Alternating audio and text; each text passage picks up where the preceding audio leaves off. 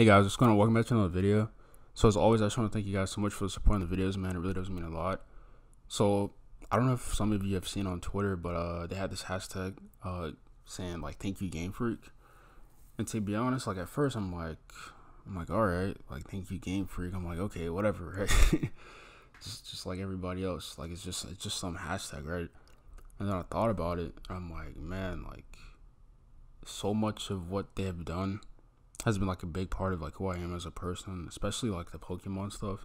Even if it's just Pocket Monsters or like a video game, like so many people have enjoyed the artwork that these people have been doing, but it's like some of these people are also some of the same people that are criticizing them for removing the Pokédex, taking out experience share, not having the Pokemon that they want in the game, so Game Freak sucks, and like all this different stuff. Like I don't understand how you can like somebody for what they do and then criticize them because they don't do what you want them to do.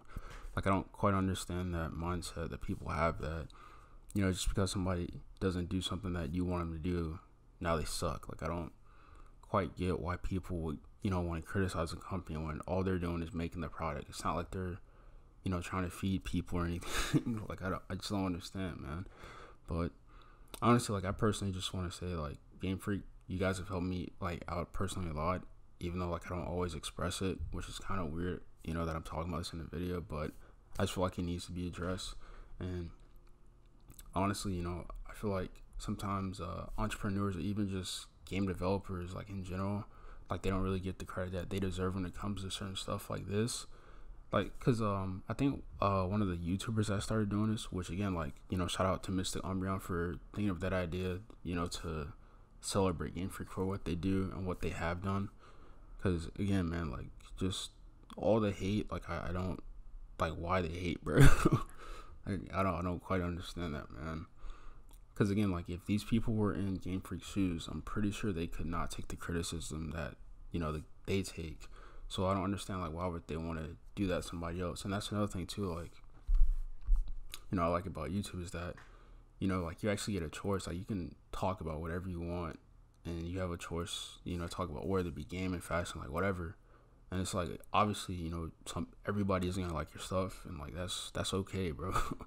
Everybody isn't, meant to like you. You just gotta be yourself, man. At least that's what I'm finding out, But the crazy thing is that, like, so much of what they have done and like just the resume that they have, and for people to still just be like find like the littlest thing, like I could see like, okay, the graphics might not be the best, okay, same thing with Three Houses, man. Like it's been a while since we got a mainline Fire Emblem. I think it's been like 3 years or something like that.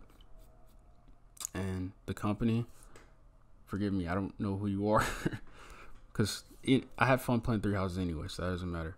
But, just people talking about the graphics, like, I thought the game was more important than the graphics, bro. Like, I really don't understand that, logic, man. But, honestly, man, it's just sad to see, like, how sometimes people can be miserable and they could just try to find any reason, to tear you down. But, honestly, man, these Game Freak care. Not really. Did they see it? I'm pretty sure they did, having all these media press and all this different stuff. But again, like if you're trying to be something in life, bro, like you're gonna be criticized. Like unless you just trying to fit in with the crowd, like that's the only way you don't get criticized, at least from what I've seen. But if you're trying to like stand out and stuff and like not be like everybody else, bro, like the heat's gonna come. It's just gonna be how you deal with it, man. So honestly, man, like I would suggest you guys, if I better not see any of you guys, criticizing Game Freak, bro. Nah, I'm kidding, man. Be yourself. But honestly, man, like just be mindful, like stuff, man. And like if you can, show love to somebody, like show love. Like don't be out there, hate on people just because it feels good. Like try to do the right thing, bro. Like I try to be a example of like what I'm talking about. Like I don't really try to jump at stuff I don't know about.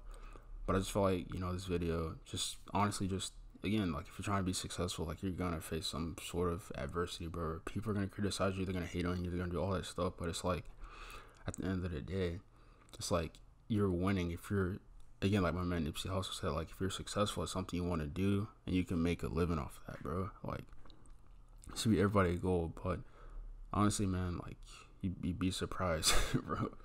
I just want to bring you guys a quick video talking about, the thank you Gamefreak hashtag, and like how I personally feel that it should have a positive influence on the gaming community in general. But again, like, what do you guys think? Like, is Gamefreak underrated? Are they overrated? Do you guys have any comments about the trending hashtag?